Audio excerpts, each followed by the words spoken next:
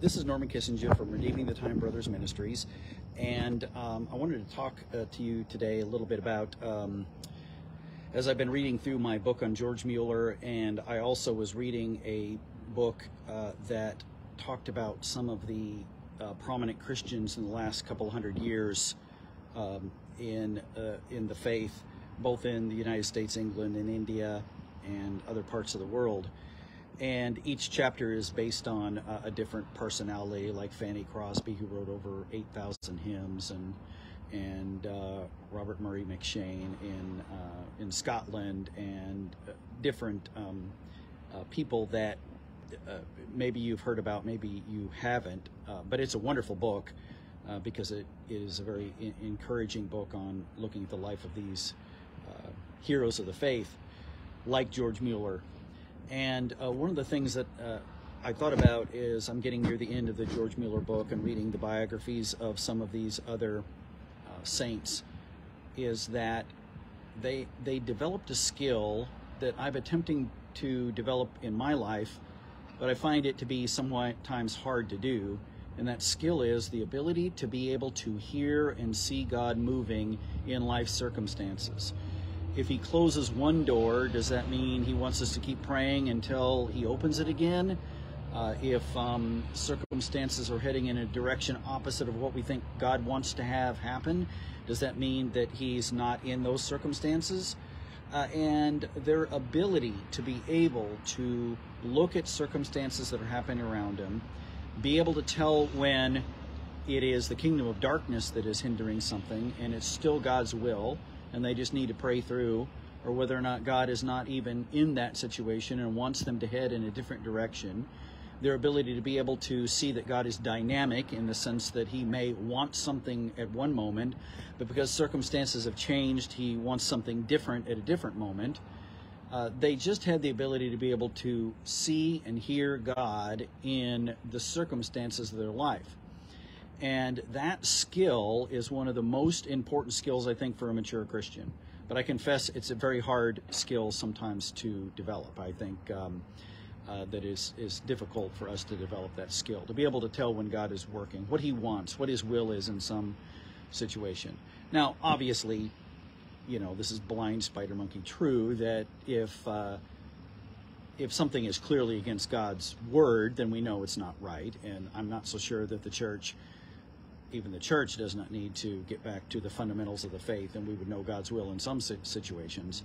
But whether or not you're supposed to move across country, go be a missionary in another country, take a different job, quit a job, buy a house, not buy a house, whatever, those things that are not clearly mentioned in God's word, or especially those things that deal with ministry. If God wants me to be involved in a ministry, not be involved in a ministry, those are the things that are very important.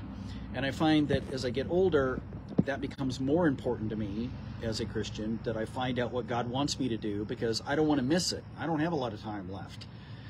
I am almost moving into 6 decades of life, and I don't have a lot of time left to be missing God's will. So it's more important to me to hear that. Now, I think as I read through their life, I know this is kind of another thing that's just obvious, but as I read through their life, the main thing that happened was that on a daily basis, they sought his will in every single thing that happened.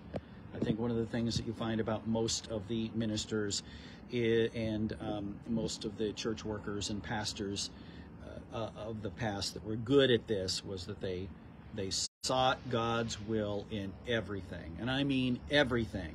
They literally, I understand that Martin Luther said, and I might kind of misquote this a little bit, but Martin Luther said something along the lines of, I have to pray 2 or 3 hours a day because I'm too busy not to, which is opposite of what somebody would think, that praying 2 or 3 hours a day.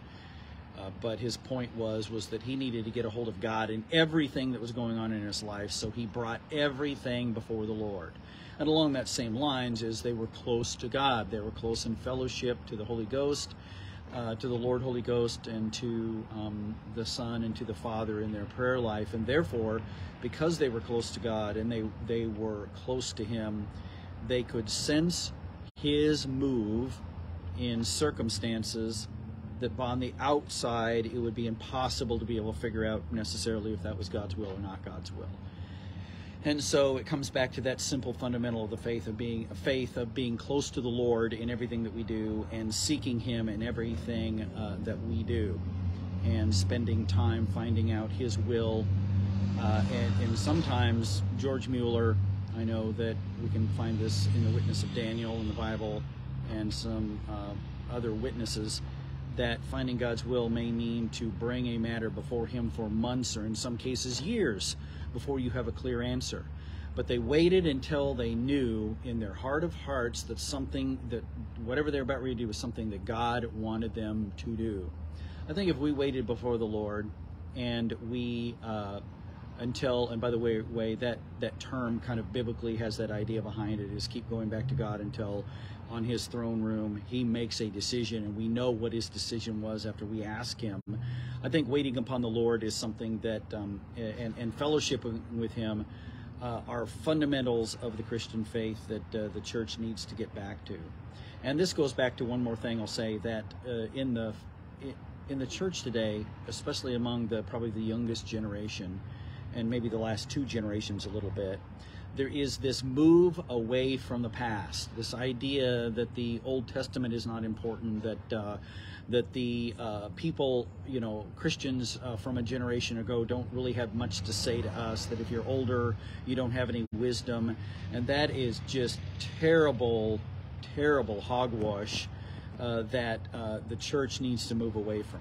We need the giants of the past. We need to know them. We need to follow their faith. We need to have them mentors in their books and their biographies, because they have the answer to a strong Christian life, and we would learn much from them if we were willing to go back and find out what they had to say. And I don't mean that we had to follow all of their life principles in necessarily dress, or where we would go, or what we would do, or how we would live, because Puritan America or Puritan England obviously isn't today, but it doesn't matter. We still should listen to the principles of their life as they are following God's word, and at least using that cloud of witnesses to help us go forward in these end times, that the spiritual battles and spiritual warfare are so powerful and so strong. This is Norman Kissinger from Redeeming the Time Brothers Ministries.